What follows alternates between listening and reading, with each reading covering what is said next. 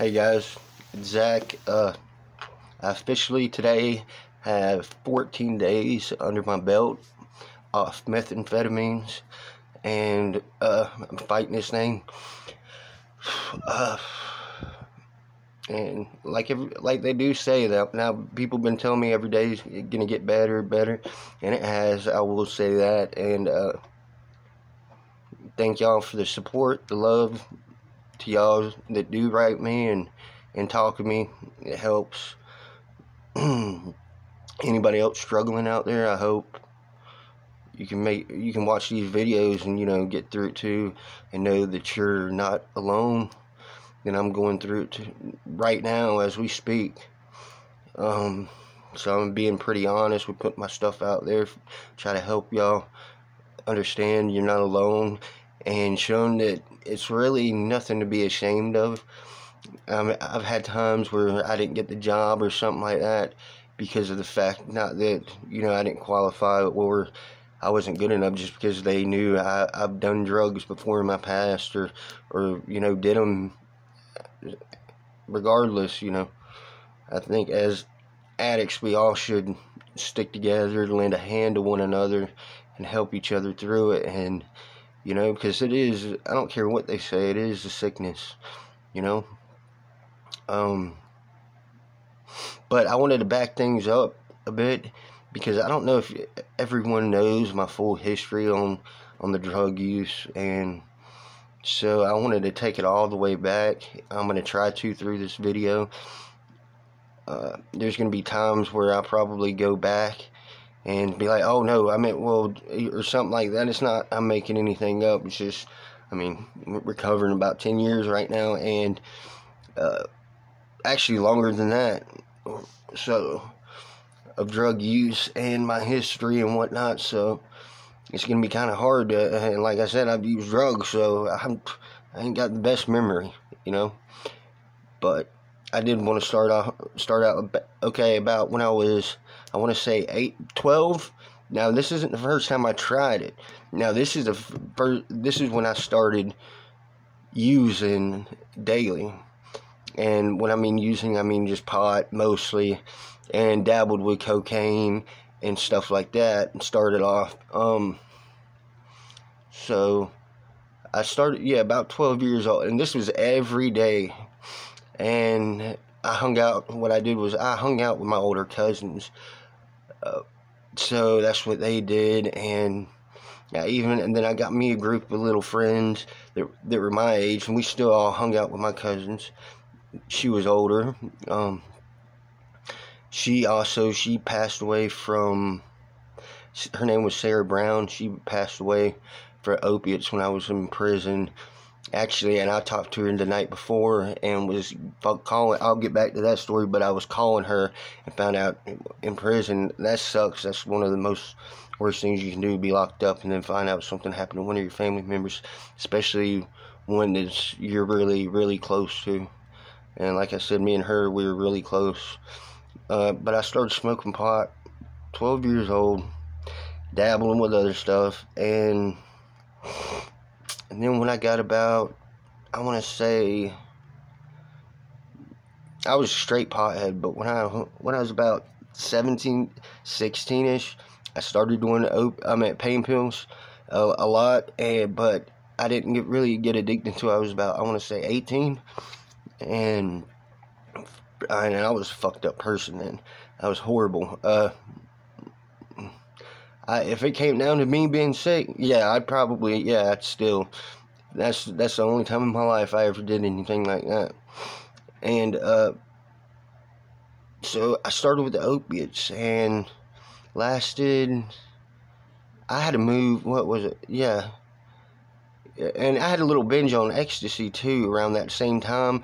But it was nothing, it was just like little binges here and there. Actually, it was me and Derek. We were on that kind of binge for a while there. But it was maybe for half a year, I want to say. Not long. But so I get hooked to these pain pills when I'm 18. Now, this is the hardest addiction I ever fought. Well, besides, hell, pot was hard though too when I stopped doing pot. I stopped doing that at 18 because I had a kid. I had my kid, and I had to get a good job and pass the drug test. So I stopped doing that. I remember that, and people don't think it, but pot was one of the hardest things for me to quit. And I finally did quit doing that, but that's the time I get hooked on the pain pills. It was right after that. So I get hooked on these pain pills, and I remember I got them from my grandma. Well, and I can say this, she passed away, God bless her soul.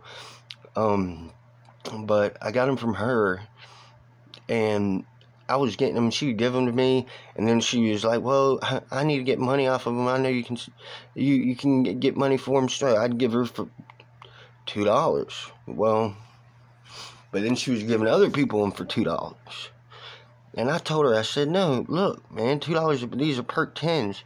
I said, "Grandma, I mean, they go for at least $8.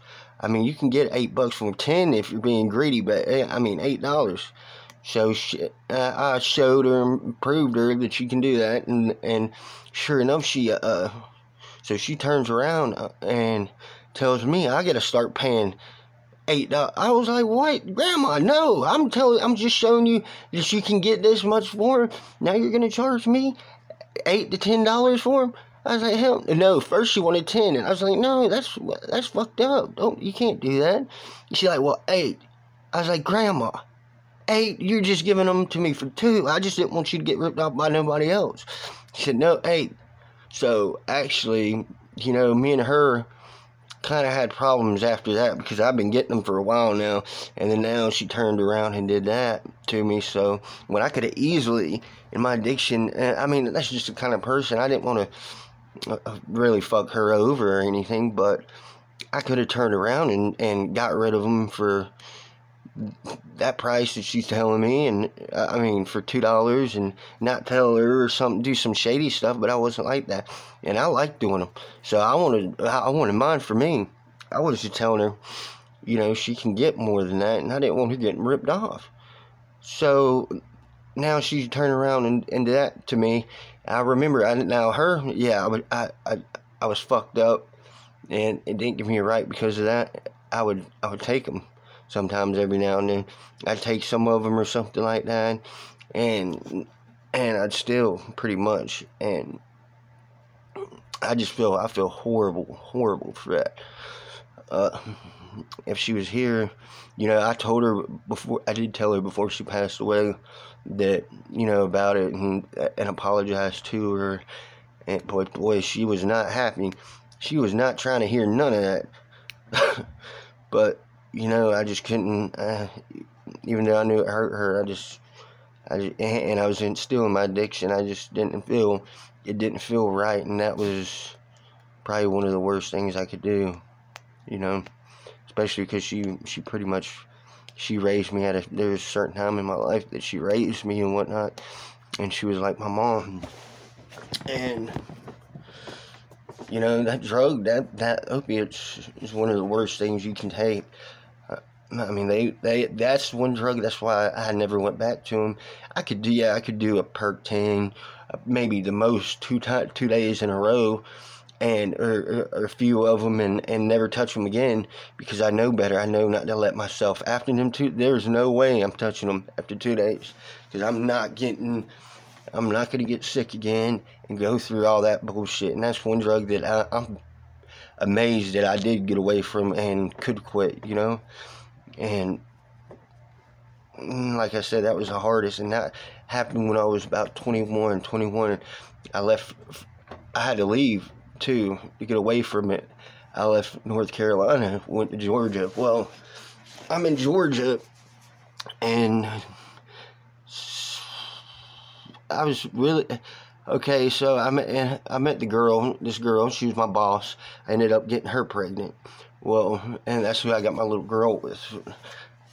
So I'm in Georgia, away from all my family. Nobody else lives there. I just went with a friend. A friend of mine got a job and just went on my own.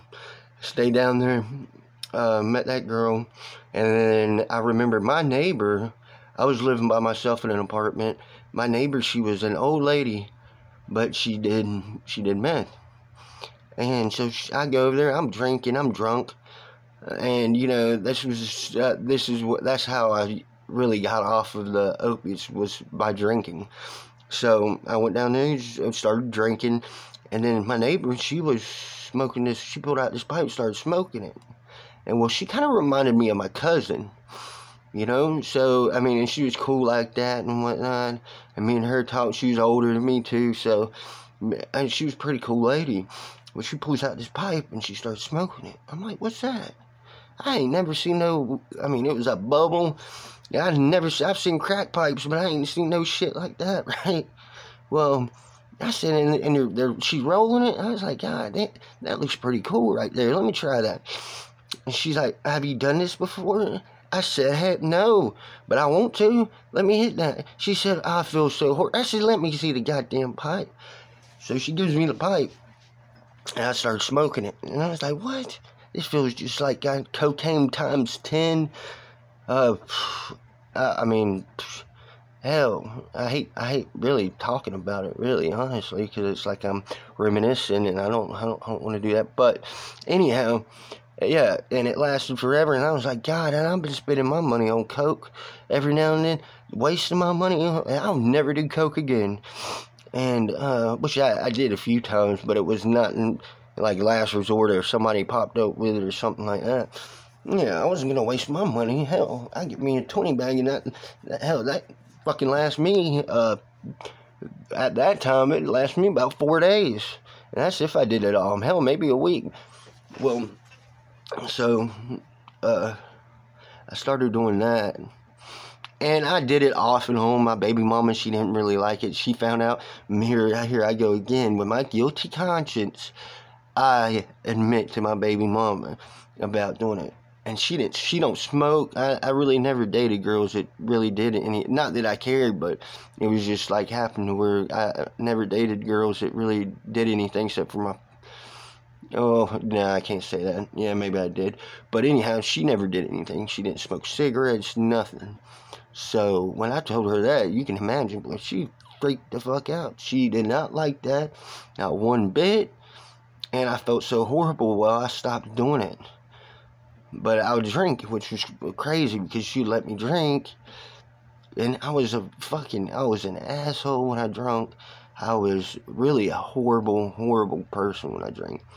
I mean, now I could, have a few beers in here and there, but it's like rolling a fucking bullet in a chamber and hoping you don't catch that bullet.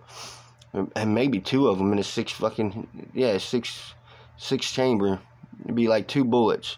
Just, you're rolling. Yeah, you might have a good time, but then again, you're gambling, you might not. So that's why I don't like drinking. I think that's the worst thing for me to do. But anyhow, so I'm off and on with this meth thing. Not like I'm addicted to it. I wasn't addicted to it. I just like doing it, and I didn't need it. I could do it like maybe one day out the week, or 2 weeks go by and then do it one time, and just stuff like that. And then it did start getting bad to where I was doing it every day, and I was weighing like 100 and I want to say 30 pounds, and I was horrible. Looked like shit, wasn't working out, wasn't doing anything. And everybody knew. You could tell by looking at me, I'm sure. But even though I was always a small guy, but not that small. So now this whole time I'm in Georgia, I'm away from all my family. So I'm down there, and that's when I end up. Let me think back. Okay, when I got in trouble with. Okay, I went to prison twice. Okay. Yeah. Okay, yeah. Anyhow, I'm just trying to make sure I get this right, because it's been so long. So anyhow, I get in trouble. Oh, yeah, that's what it was. Okay, I get in trouble down there, and I don't really want to get in detail with that, but I get in trouble with the law, of course, not just baby mama. So I take drug court. Alright, now this is an 18-month program, okay? 18 months. Now, this program took me 4 years to complete, and including like I went and I did about like a locked up about a year and a half altogether, and mainly because I think honestly I didn't mind being in it. Everybody hated it, wanting to get out, but that was the first time in my life that I went for so long without using anything. Nothing. I smoked cigarettes and that was it. I mean, nothing. And that was, it was just, I knew that when I got out deep down that, yeah, of course, everybody says, oh, you take drug court, you're just taking drug court to get out of jail. But hell yeah, I think everybody takes drug court just to get out of jail. That's pretty much the idea, right? Well, yeah, that's what I did. But and I knew that when I got out that I would end up using. I would want to because I still had that. I wanted to. I mean, if it was in front of me, I could get away with it. Guarantee I would have done it. But I like my life how it was. I didn't mind the officer coming. It'd be 3 a.m. banging on my door to search the house and come in my apartment and look around. It'd be 3 a.m. and calling my phone talking about where you're at. None of that. I mean, I was accountable, being held accountable, and it felt like I actually had somebody that actually really cared, and I like that, more than I do somebody telling me not to do it, that I can't do it or something like that. Well, this time I'm doing good, that's when I'm doing the best in my life, I think. And me and my baby mama, we end up splitting up. And so, of course, it wasn't because of the drugs. There's always something, there's always some excuse, right? And then I'd fix that problem. Like, one of them was the drugs. And even when I fixed that problem, it just wasn't good enough. And I don't want to bash her or anything like that because she's a good mother. She really is. And I have a beautiful daughter with her. So I'm definitely not bashing her and trying to, even though most people would. And I might have some reasons to, but then again, she has her reasons for whatever she does, She's a good woman, and for the most part, and I'm just lucky to have a baby with her. But me and her, we split up in drug court, and I'm on my own. So, and I'd get my daughter. I had my daughter all the time. She let me see my daughter whenever she wanted to, and she always wanted to be with me, which was awesome. It was. But going to the meetings, the drug court meetings, and I was making sure the camera was on my man. I would have been pissed. Anyhow, yeah, the meetings and going to court every week, Now that was something that, once again, it's like going to the gym. It was like, once you get there, it sucks and you don't want to, but once you're in there, you're in there. And so I like that because it helped me accountable, and I would do everything I was supposed to. Even if I didn't want to, I did it, and I had a pretty decent life, kind of like a bachelor life, that was. But it was a good time, especially that I was sober. For being sober, yeah, definitely was. And so I do recommend that if anybody ever hears that word drug court, or you have to choose, you go to drug court or do this. I've been in prison where and people would ask, they'd get the option, but they would rather go to prison than drug court. And let me tell you something, no, prison's no life. I mean, unless you like being around other men, then yeah, no, it's no life for you, okay? So, but I do recommend drug court. Drug court changed my life. That was, like I said, there was nothing else in this world that could have made me not do them drugs. Not even prison, because in prison, let me tell you something, there's more drugs in there than there is,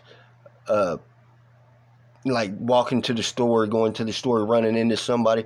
I can go to Walmart and I can find probably any drug I wanted to. Give me an hour in Walmart, I'll be able to find somebody with it or something. I know how to pick them out. But in prison, I mean, You sell. They're doing this and that sell. They're doing this and that sell. You know what I mean? So it's all over the place. And so you definitely can't run from it in there. And it's not much of a life. You got to have something to take your mind off of things. But some people, and that's one reason why they want to, because they want that drug so bad that they're like, fuck it, no, just send me. And which is crazy. I was not like that. Drug court was awesome. I mean, it's hard work, but look, I mean, that'll change your life, and I mean, you'll feel good about it. In the end, you'll like it. You'll be glad that you took it. I promise you that. Okay, and then what else was I gonna say? Okay, so I'm in drug court, and now I get out.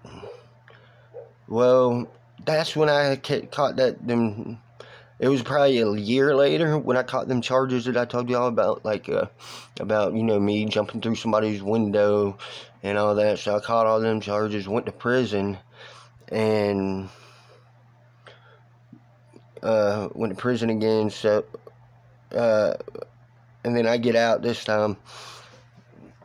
And then now, me and my baby mama don't even, I guess because it was the second time I went, she don't even want me to really have nothing to do with my daughter, nothing. So I'm stuck down there in Georgia, no family, no nothing. My daughter's the only thing I have. That's the only reason why I stayed so long, and now I can't even see her. So, I was just like, what the fuck am I doing here? Here I am. So I start using again. And now this is everyday thing. That's all I'm doing. I mean, that's all I could do, all I wanted to do. I mean, I went to work and whatnot. I did go to work. I had my own place, and I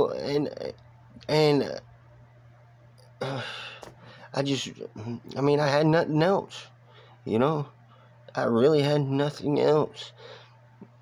But that was working, and me not being around my daughter, I was just like, and it got to where I felt like I was going to get into some bullshit. I knew it. I kept being around all the people I'd go see to get my stuff from, and hanging out with so-and-so. I was going to end up getting locked up again, I mean, it's a fact. Or either killed, and one of the two, either one wouldn't have surprised me, none. But, so, that's when I'm like, look, fuck. I go to this building that's supposed to help you and whatnot. And, well, first I go to drug court, and I go back in their doors, and I see Miss Jackie, and she says, I'm more than welcome to come back to class, and blah, blah, blah. Well, I had to get sober to go to it, because I wasn't going to go in there fucked up. But, so when I went to go see her, and then she told me, yeah, but I'd be damned if, the next day I didn't end up getting high before I could go make it to that class. And that's when I hit that point. I was like, well, I got to get out of here. I got to go. I don't have nothing here, I had problems at my work, so I ended up losing that job. And I just had to leave. Actually, I think I'm really quit that job is what it was. But, hell, I probably was going to lose it anyhow. It was either that or show my ass, so. But, and then, so I called my family members up. And they said, yeah, well, you're more than welcome to come home. So now I'm finally, around, or at least close enough to get to see people that are my family and that do care about me and support me, and now I'm still fighting that addiction, right? Because I was doing good for about 3 months, and I'd be damned if I don't fucking start using again. And it might have been, yeah, it wasn't quite 3 months, but almost. And I started using again. I went on a little binge. It wasn't that long, and that's where I'm at now. Now I finally got the strength to stop again, and I'm trying to stay that way, because that was the whole point of me coming up here, really, to get away from all that shit.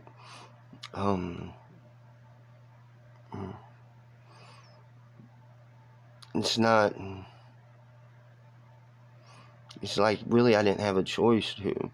But in a way, I feel like I just left my daughter, you know, and it sucks. It sucks so bad because I can't be there to check on her. I can't see her. I mean, right now, her mom's not even picking up my phone calls so I can talk to her. Well, I mean, and it's not like I did anything like that. I mean, she knew what kind of person I was when we got together, so I don't, hell, at least now I'm doing better. I've been doing better. I've been trying anyhow. But, yeah, now here we are. 2 weeks in, finally got 2 fucking weeks. Awesome. I'm gonna keep trying. For y'all out there, so you know, see, y'all don't see, you see these videos like Derek says, but you don't see all the shit Derek really went through. Yeah, I mean, that wasn't his first time that he just up and quit. As you can see now, this is my second time even on video. I didn't get to make it that time, and I'm not as strong as Derek is, you know.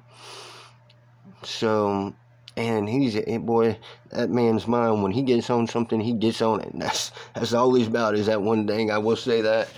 And I remember the first time me and him met was I was in my room. I was smoking a bowl. It was weed, smoking a bowl, and I was just laying in bed. And my sister comes in and she's like, Zach, she says, I got something to tell you. And I'm like, what? She says, I've been talking to this guy. I said, you've been talking to a guy? Who? I've been talking to this guy. Well, his name's, before I say anything, I'm bringing him over so you can see him. He's a really good guy, this and that. And I'm like, okay, what's his name? She's like, here, there, well, he's already there? He's already here? She's like, yeah, I'm going to bring him in the room. Please don't flip out or nothing like that. I'm like, okay. Well, he comes in, and he shakes my hand and whatnot. I'm still in the bed smoking my bowl. And he was good. I could tell. I seen him around in school and whatnot, and I knew he was pretty much a good kid. And actually, he was older than me, but he was still, I knew he was a good guy. Everything was good on that note. But, yeah, that was the first time I seen him. And met Derek. I was about 18 then. So, I mean, we do got long history and of other stuff that y'all don't get to see or anything like that.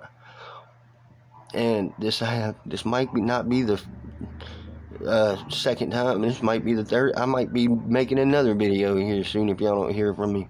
And if you don't hear from me, that's, you already know something happened. I fucked up, you know. But that's all I got for tonight, y'all. Y'all, any questions or anything like that, just feel free to write me. You know, I'll try to write back as quick as I can. And I am still hanging in there, so if you can, just hang in there with me, okay? And everything get better. I hope it does. God, Lord, I hope it does. All right, guys, love you guys.